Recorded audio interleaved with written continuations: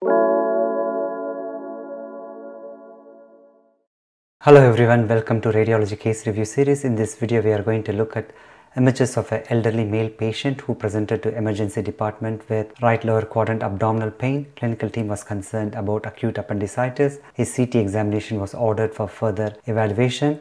On the CT examination, as I scroll down, you can see gallstones without evidence of inflammation. As I keep scrolling down further, you can see a normal appendix in the right lower quadrant connecting to the base of the cecum. However, we see an inflamed bowel loop. You can see the hyperenhancing mucosa with submucosal edema in the right lower quadrant arising from the terminal ileum, which is blind ending with mild surrounding fat stranding. We can see similar findings on the coronal reformats.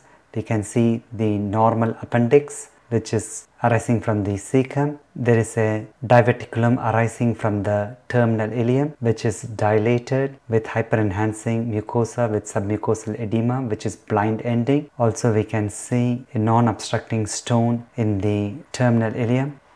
Imaging appearances are consistent with Meckel's diverticulitis. In terms of Meckel's diverticulitis, classically it's described as seen in up to 2% of the population based on autopsy studies. Most patients are asymptomatic during their lifetime. However, complications can be seen in up to 40% of the patients. As we saw in our patient, the diverticulum can get inflamed. Due to presence of ectopic gastric mucosa, these diverticulum can bleed. Another complication, particularly in pediatric patients, is intussusception. Rarely there can be congenital bands associated with Meckel's diverticulum leading to small bowel obstruction. As we saw in our patient, Meckel's diverticulum can be associated with stones which can be obstructive or non-obstructive. Rarely, due to repeated bouts of inflammation, there can be malignant changes in the Meckel's diverticulum. I hope you found this case of Meckel's diverticulum to be interesting and informative. Thanks for your attention.